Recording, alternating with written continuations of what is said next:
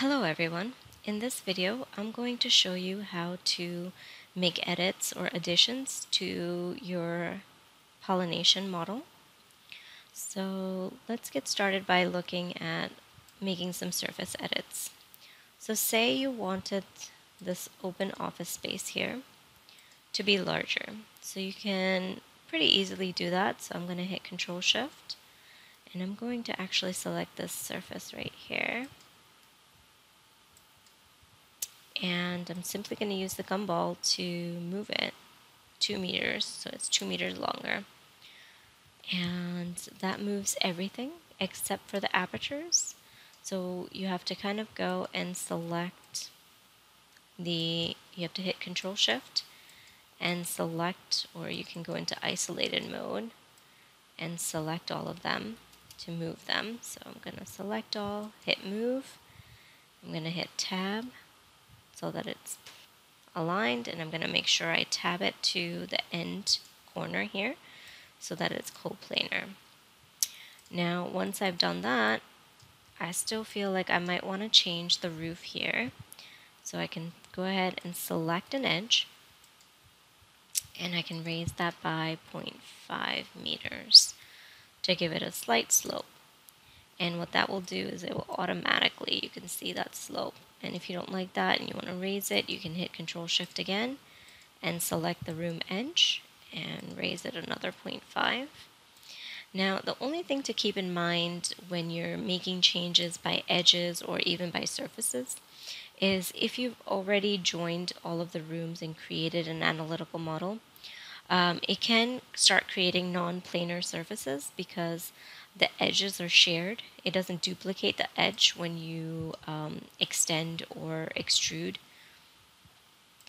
a surface or an edge. So what I mean by that is if I was to select this edge, you can see this selects a very small portion of the whole line. And if I was to try to raise that by 0.5, it's going to give me an error for non-planar surface.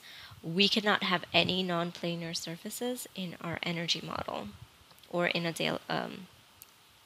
Okay, so we want to avoid those. So I'm going to just close this and I'm going to Control Z to undo that. So you just have to be mindful of the surfaces or the edges that you select when you already have a model that's created. Adding rooms and merging spaces is much easier.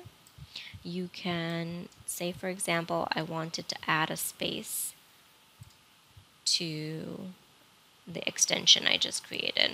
So say, here's my room, and I want it to be a short room. So I just want it to reach maybe 3 meters high. Okay. And actually, you can also split this room. So actually, let's turn that into a honeybee room first. Sorry, a pollination room. And that's done. So we can type in PO split room and select the room that you want to split. So there's a couple of options in the command line. You can do a 3-point split, which would draw a horizontal cutter. So if you wanted to split the room in half in height, or you can choose vertical, which will allow you to create a vertical split. I'm going to undo that. Or you can type in PO split again. You can choose the center point and it will split it from a center point. This is useful in a few scenarios where you, like maybe a sphere or something, where you've got it toggled to snap to the center point. And the last option is around a curve. So you just need to have a curve that you're drawing and you want it to, be a certain distance. And that didn't work because it's not the right curve. You want to draw a curve and make sure that it aligns and it fits the way that you need it to be.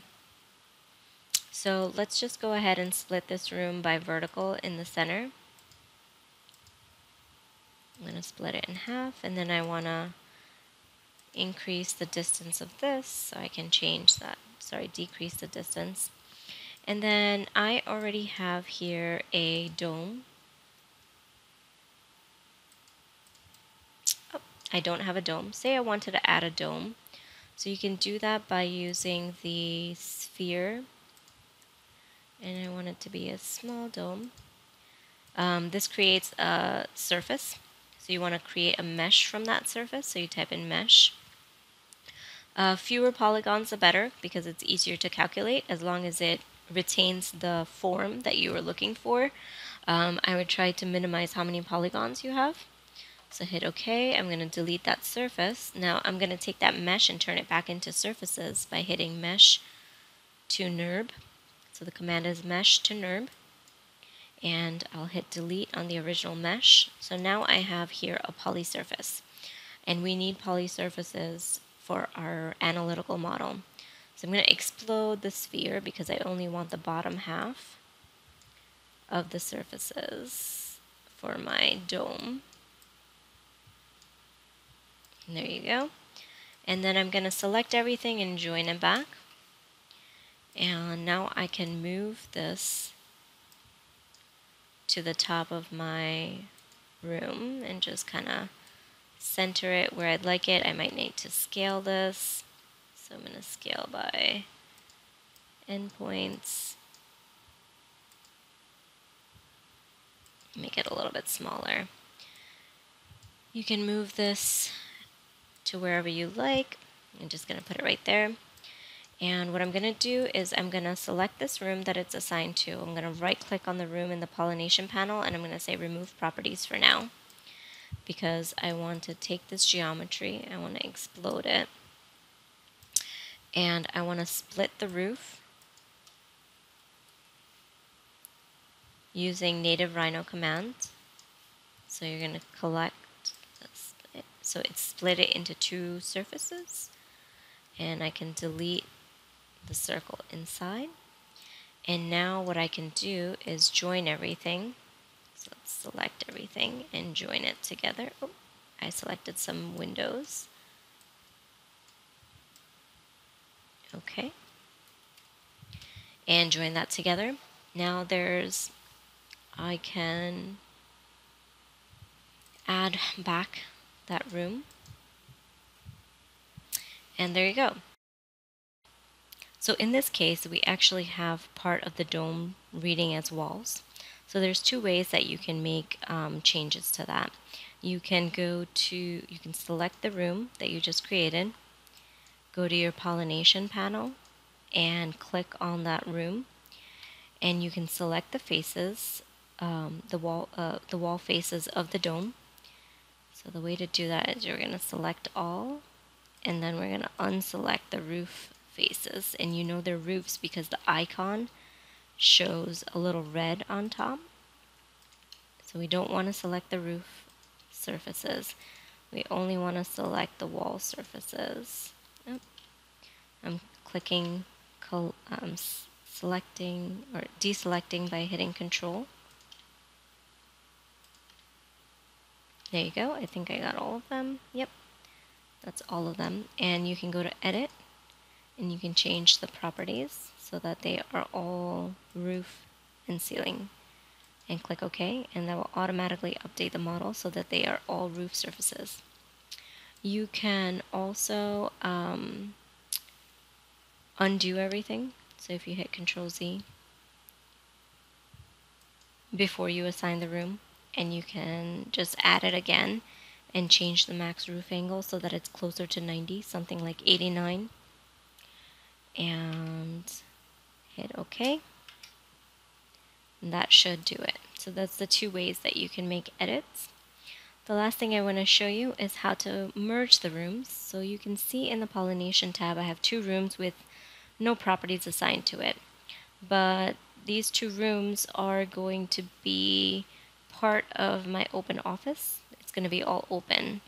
Instead of having to model all of the surfaces individually, we can use PO merge rooms.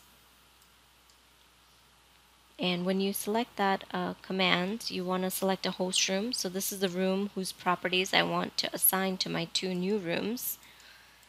And I will click enter, and you'll see they disappear in the pollination tab, the rooms that were there previously. And if you select open office, it selects all of the geometry that we just added. And if we go to our preview and we look, turn off the roof, you can see that it is all one room, and it's removed the walls between the spaces that I just created, or the volumes. And that's how you make modifications and add to your model at any point. Thank you.